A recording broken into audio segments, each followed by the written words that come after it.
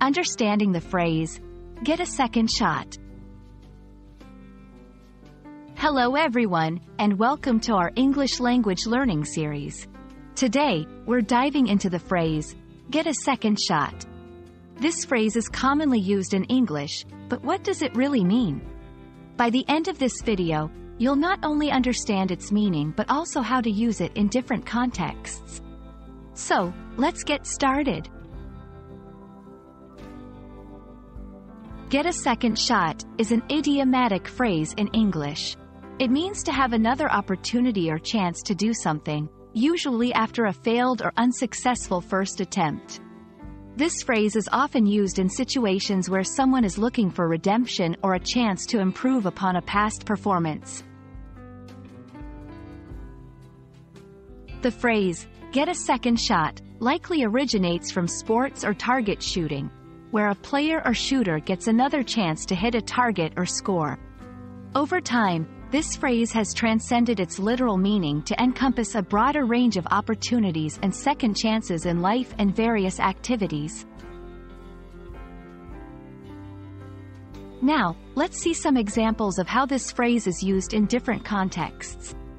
1. Career. After failing the first interview, I was thrilled to get a second shot at the job position.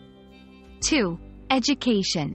I didn't pass the final exam, but luckily, I get a second shot to take it again next month.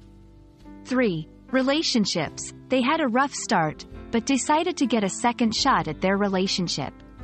4. Sports. The team lost the championship last year, but this season, they get a second shot at the title. Each example shows how the phrase is adapted to various real-life situations, emphasizing the versatility of its usage. Context matters. This phrase is best used in situations where there's a clear first attempt that was not successful. Positive connotation. Get a second shot generally has a positive implication, suggesting hope and opportunity. Informal use. While widely understood, this phrase is more common in informal conversations and less formal writing. And that's a wrap on Get a Second Shot. We hope this video has given you a clear understanding of this phrase and how you can use it in your daily conversations. Remember, language is all about expression, and idiomatic phrases like this one add color and depth to our communication. Thanks for watching, and see you in our next video.